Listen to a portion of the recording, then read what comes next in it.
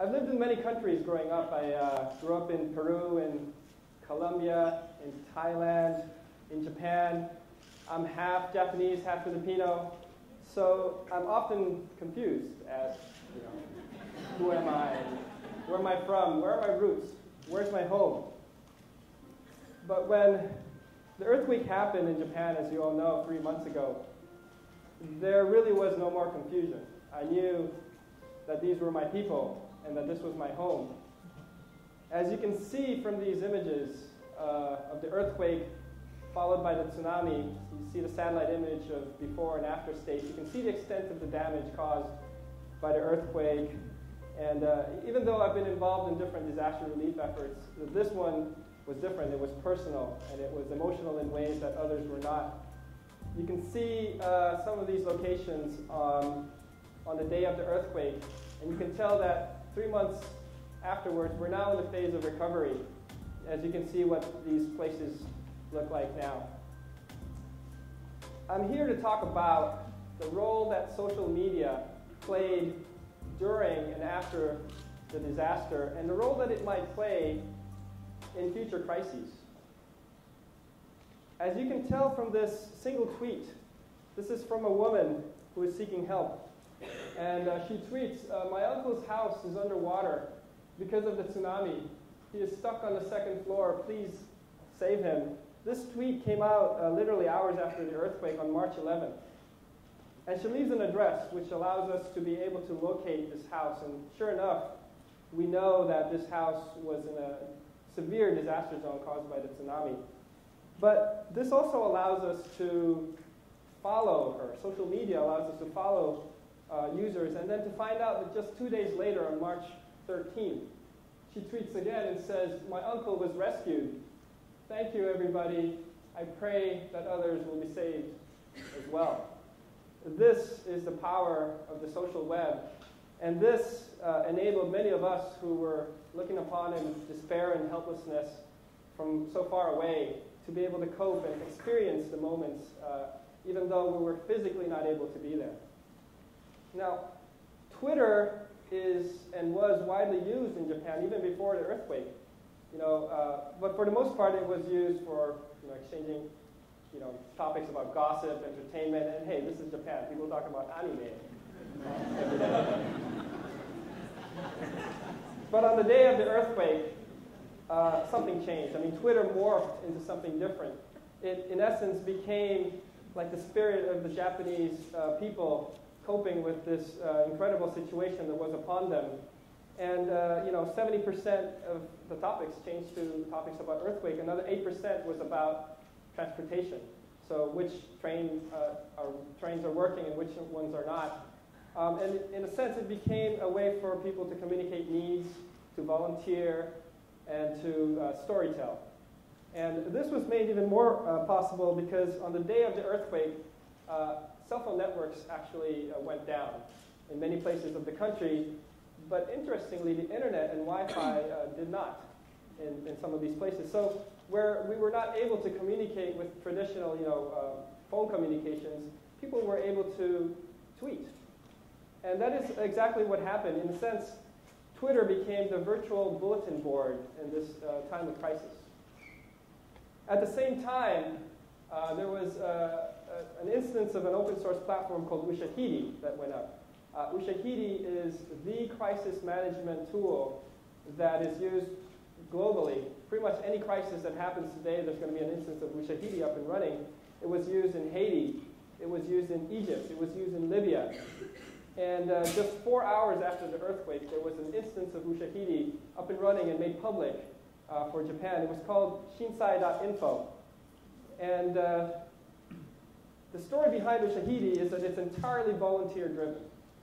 There are literally hundreds of volunteers behind the scenes that manage and curate the data that gets into Ushahidi. And in this case, in shinsai.info, all in all, there were about 10,000 reports generated. Out of the 10,000 reports that were generated, 80% of these came from Twitter. Every single one of these reports were manually, individually, one by one, entered, curated, validated, edited, and mapped by one of these volunteers. Now, this got me thinking, like, isn't there a better way to perhaps map this information? Doesn't Twitter have some settings that allow you to transmit where you're tweeting from? But let's look at the numbers. 33 million tweets.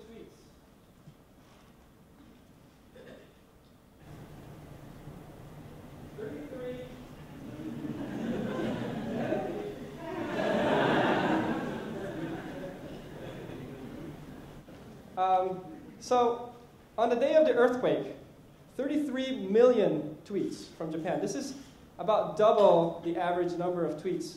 And on the ensuing 30 days that followed, there were more than 700 million tweets. That's a lot of data to have to sort through and to find the kind of the needle in the haystack, that one report that could potentially save lives out of millions of potential reports. There was a group here at UCLA that we decided to archive some of these tweets. All in all, we archived 655,000 tweets. We archived based on tweets that were coming from Japan and based on particular earthquake hashtags that we identified. And out of 655,000 tweets that we archived, only 2,905 of those had actual real GPS coordinates. That's an astounding 0.4% of all the tweets that we archived that had real GPS coordinates. That means that they came from mobile devices with location settings turned on. So this really got me thinking, shouldn't we, as a public, kind of be made aware to geo-enable our devices during times of crisis? There are obvious privacy concerns about doing this in other times. But during times of crisis, shouldn't we be educated in a way that we can leverage these technologies, these available existing technologies, to basically make crisis management more efficient? Now, what I'm here to do today is I'm going to do a live demo of a crisis map that I've put together that is actually a very simple concept. The idea of putting together location based on your mobile devices, and combining it with social media, hashtags. This very kind of simple concept to build, not only to build a platform like Ushahidi, but to build kind of a do-it-yourself crisis management tool, a tool that can be used at any level, at a university level, at a community level. That's what I'd like to demonstrate today.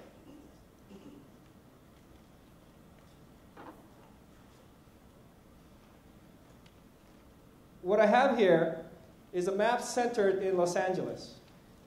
And I'm going to turn Twitter on this map. And what you will see is we're hitting Twitter every 5 seconds. And this is all the chatter that's going on in Los Angeles right now on a 50-kilometer radius from where we currently are at UCLA. And you can see there's a lot of activity going on. These are people who have turned on their locational settings, and we're able to locate them. So that's okay, what's going on right now. We can also move this little buffer here and say, hey, what are people talking about down in Anaheim? Or hey, what are people talking about in San Diego? Or maybe we can go cross-country and say, hey, what's the mood of what people are talking about somewhere else, like in New York? I mean, we can instantly go there and find out what they're talking about. That's the danger of live demonstrations. Yes, I'm terrified by this. But let's go back to UCLA. We can further filter this information down by narrowing the scope. And this is really the power. What if there's a crisis going on right here at UCLA so that we can, rather than looking at a wide area, we can really zoom in and say, hey, what are people talking about right here at UCLA? But then let's further narrow this down, and let's say we were educated and we were told that in times of crisis, use this specific hashtag. What if we needed to ask TED again for some help? And there we go. We know that Deep Twit needs some help me TED help a minute ago. And Mads for planning. Yes, thank you. and others who were tweeting during my talk, hey, they need some help, like I did. What makes this platform also quite powerful is the fact that we can go anywhere in the world. So for example, if there was another crisis happening in Japan, and I needed to locate my brother over there, I can try to see if anybody with that same hashtag was needing of attention. So there I see that somebody was tweeting with that hashtag. So the ability for us to locate instantly and in real time with using existing technologies, social media, mobile devices, technologies that we use every day, and to educate ourselves, to be aware, to geo-enable during times of crisis, and to lobby relief agencies to advocate the use of social media. This is the current and the present and the future of crisis management, and this will lead to saving more lives. Thank you.